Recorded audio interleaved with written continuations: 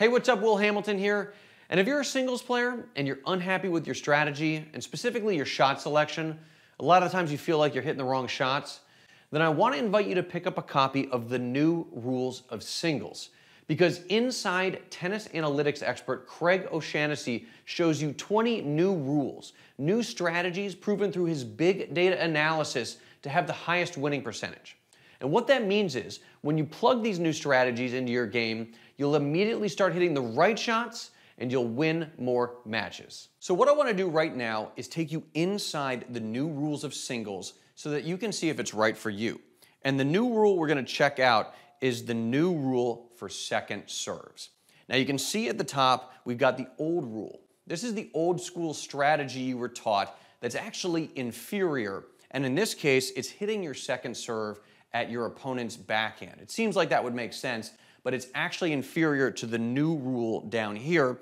And then if I click the play button, the video pops up where Craig explains the new rule. So before we get to this video, let me briefly introduce Craig and explain why the analytics are so important. So take a look at this picture of a basketball court.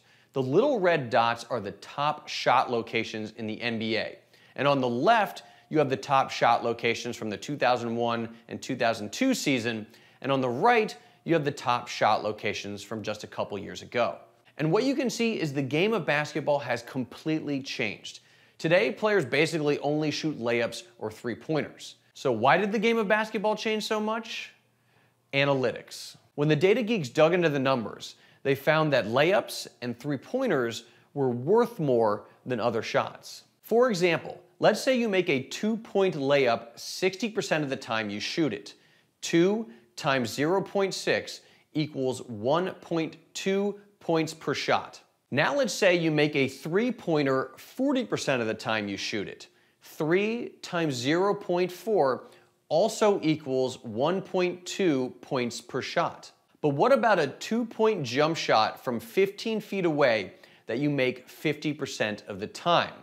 2 times 0.5 equals only 1 point per shot. That last shot is an inferior shot. And take a look at this picture again. You can see that jumpers from 10 to 15 feet, called mid-range jumpers, have evaporated from the game of basketball in the last 2 decades. So if you know that mid-range jumpers from 10 to 15 feet are bad shots, well then a strategy to get the players in position to take those shots, that's also a bad strategy. But on the flip side, if we know that layups are good shots and three-pointers are good shots, well then a strategy that gets the team in position to take those shots, that is a good strategy.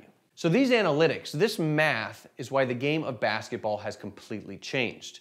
And when Craig looked at basketball, and frankly looked at pretty much every other sport, take baseball for example, with sabermetrics and Moneyball, you might be familiar with that, or at least the movie with Brad Pitt, Craig was saying the same has got to be true for tennis. There are got to be some shots that are mathematically superior to other shots. And when Craig dug into the numbers, the results were eye-opening. Craig realized from the pro level down to the college level, down to the rec level, down to the juniors, players were just taking a ton of bad shots. And just like basketball, if there are places on the court that lead to bad shots, well, we don't want to be using strategies that set up those bad shots. But if there are places on the court that lead to good shots, well, obviously we want to be using strategies that put us in position to hit those good shots. And when word got out of Craig's work, he was immediately hired by Novak Djokovic at the beginning of the 2017 season. And then for the next 2 years, Djokovic won 4 out of the 8 majors he played in. So the results speak for themselves. The analytics give you a huge advantage over the competition, whether you're Novak Djokovic playing Rafael Nadal or Roger Federer, or whether it's you at your level, the USTA league and club level. So chances are, right now, you are using a lot of old rules, old school strategies that are setting up bad shots, the equivalent of that mid-range jumper. And inside the new rules of singles, there are 20 of them. So right now, let's check out the old rule for second serves and what you should do instead. So let's get to that video right now. Craig, one of the things that blew my mind was second serve targets, because everybody has been taught, okay, it's a second serve, I'm gonna hit this thing at my opponent's backhand. The backhand is the weaker side, it's the weaker return. I'm not going to get hurt. Turns out that is an old rule. We're looking only at second serves now, and Will, the problem is this. When you serve to the opponent's backhand, the natural angle from that backhand is to come back to the server's backhand. And the serve plus one win percentage, starting with a backhand, is only 44%. When we change the target and we serve more to the forehand out wide, it's a surprise, and the ball will typically come back as a natural angle back to the forehand. The win percentages rise dramatically to 56%. So if we look at a one-way trip, we think, yeah, it's good to make the opponent hit a backhand return. But if we look at a two-way trip and put in the percentages, you want to be hitting serve plus one forehands, and you want to feed that, and serving to the opponent's forehand is certainly the best way to do that. All right, so Craig, let me wrap my head around this, again, because this was like so mind-blowing to me, is the old rule, I'm going to hit my slower second serve at my opponent's backhand, which makes sense. I don't want to get hurt. But it turns out that ball is going to boomerang to my backhand, and I'm going to lose more points doing that by the numbers than hitting my slower second serve at my opponent's stronger shot, the forehand, knowing that that will boomerang back to my stronger shot, and I'm actually going to win more points that way. We're looking at natural angles. We're looking at different analytics. So if it's just looking at an opponent's backhand return, we do okay. But it is a far superior analytic when we hit a serve plus one forehand. And when you're going to your opponent's forehand return from your second serve, you're doing it with slice, you're doing it as somewhat as a disguise, you're doing it sometimes as a surprise. So you think you're going to, get in a lot of trouble over there. Sometimes you do. Sometimes it's a big forehand return coming back.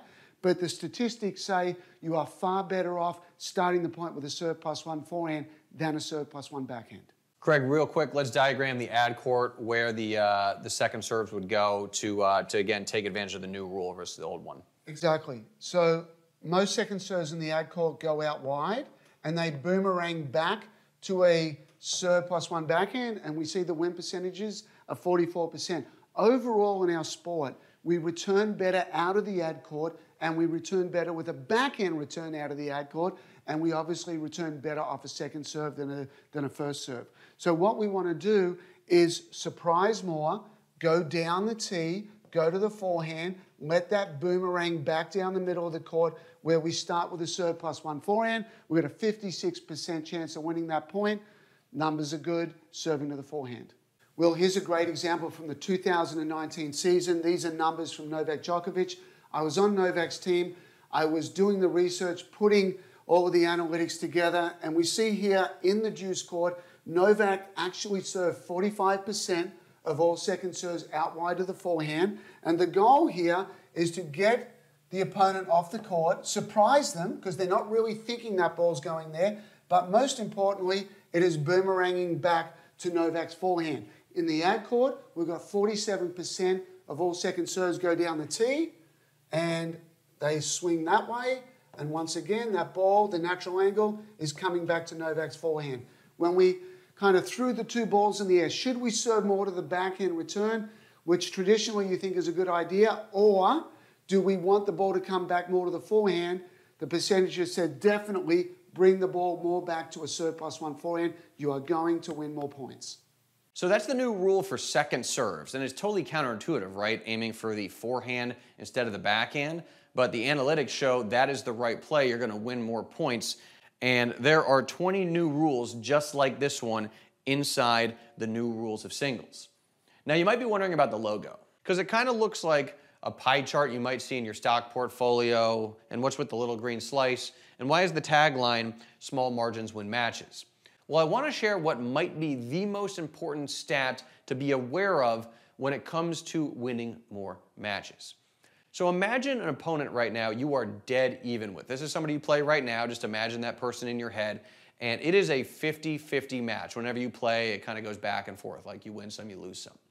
So what percentage lift do you think you would need for you to not only beat that person comfortably, but be the best player in your league or at your club at your level. Because when Craig dug into the numbers, he found that the #1 player in the world, whether it's Roger Federer or Serena Williams, Rafael Nadal, Novak Djokovic, they were all winning exactly 55% of the points they were playing throughout the course of the year. It's like the magic number in tennis. And what that means is whether it's the pros, college, USTA, or juniors, you just have to win 55% of the points you're playing to not only beat that person you're currently dead even with, but actually become the best player at your level. You go from 50% to 55%, you win that 5 extra percent. That's what the little green slice is, and you are the best player at your level. And that's what these 20 new rules will do.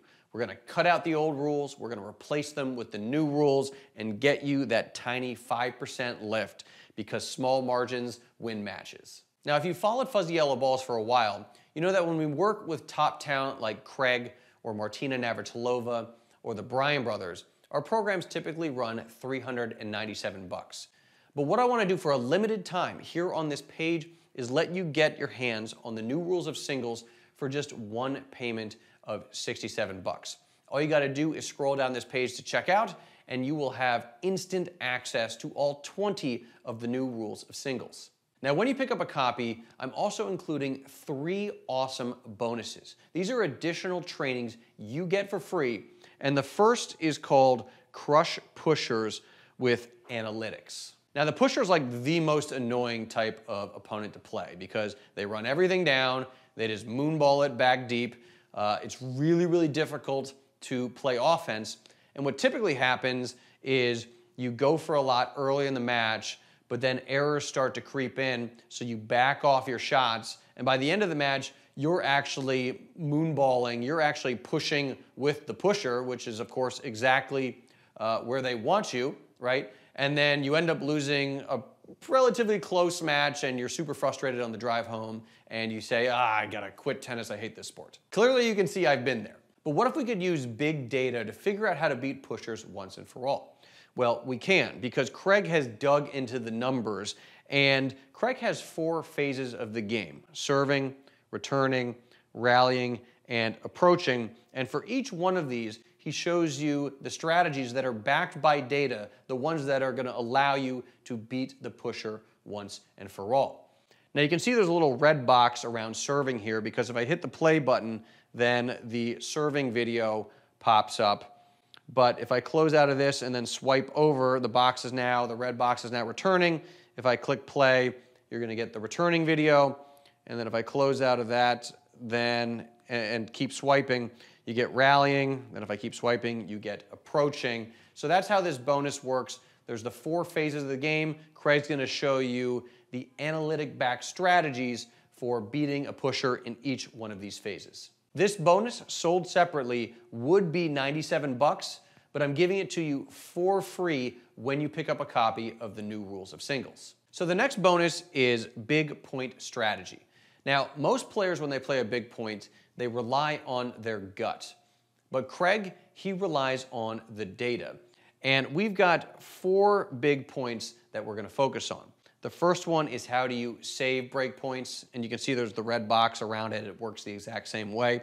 Then we're gonna show you how to convert break points. This is how you break your opponent's serve. Then we're gonna show you tiebreakers. And this one in particular is really interesting because Craig was a part of one of the most consequential tiebreakers, actually a series of tiebreakers in tennis history, because Craig was coaching Novak Djokovic in the 2018 Wimbledon final against Roger Federer. And if you remember that match, it was a 5-set match, and Djokovic had to win 3 tiebreakers to win the championship. And frankly, Djokovic got outplayed the entire match except for the tiebreakers, because before the match, Craig and Novak sat down and they were like, okay, we're probably gonna have to play some tiebreakers. So Craig gave Novak a lockdown tiebreaker strategy. All of it was based on the data, and obviously that was the difference in the match. So if you're a Fed fan, you're not gonna like this particular video. And look, I feel your pain. I'm a Fed fan, and I was part of this video. It was very uncomfortable, but the strategy that that comes out of it, you absolutely want to employ this in your game. And then finally, we've got this last icon here. It says game, set, match. This is how do you close out a lead, because a lot of the times you might get up a break in the third set. I certainly know I've been up a break in the third set, and then that break evaporates and I end up losing. So this is all about how do you actually close out that lead. This bonus sold separately would be $97, but I'm giving it to you for free when you pick up a copy of the new rules of singles. So if big data can help us crush pushers, and big data can help us with our big point strategy, can big data help us practice? Well, yes, it can, because that is our third bonus. It's called the practice court is broken. And this is Craig's saying because certainly at the USTA league and club level, when folks practice, they are doing drills that reinforce the old rules, that set up inferior shots. Like when you practice breaking down someone's backhand in a long rally, that is inferior. So Craig is going to fix your practice court with a series of drills. The first is serve +1. The second is serve +1 approach. The third, serve and volley. The fourth is one called the 2 racket lengths drill. This is for working on your second serve. Then we've got a serve and return only drill. This one's kind of weird, but it's super effective. We've got a backhand return approach drill over here. And then we've got one called the perfect point. And when you replace your old practice plan with this practice plan, when you stop practicing the old rules and you start practicing the new rules, you're going to go from winning 50% of the points you play to 55% of the points you play. And you're going to become the best player at your league or in your club. Normally, this practice plan is $97 when you buy it separately, but you get it for free as a bonus when you pick up a copy of the new rules of singles here on this page. So all you got to do to get this whole package is scroll down this page and click checkout. And remember, you are getting the new rules of singles, which is a $397 value, and you are getting Crush Pushers with Analytics, a $97 value. You're getting Big Point Strategy, a $97 value, and you're getting the Practice Court is Broken, also a $97 value. When you add all that up, it comes out to a value of $688, but you can get all of this analytically backed training for just one payment of $67 here on this page. Oh, and if you're wondering, you are protected by my 365-day, no questions asked, money-back guarantee, which means you can take all 20 of the new rules of singles for a whirl for the next year. You can take all the bonuses for a whirl, and at the end of 365 days, if you're like, Will, you know, just wasn't really my thing, no worries, I will give you every single penny back. I'll give you a complete refund. So that's the deal. And look, if you believe in the power of analytics in sports, I think you're going to be thrilled by the impact these new rules have on your game. This is brand spanking new. It's one of the coolest products we have ever created, and you can get it all for just one payment of $67. And again, it's completely risk-free for the next year. So just scroll down this page and click checkout, and you'll have access to absolutely everything just a few short minutes from right now.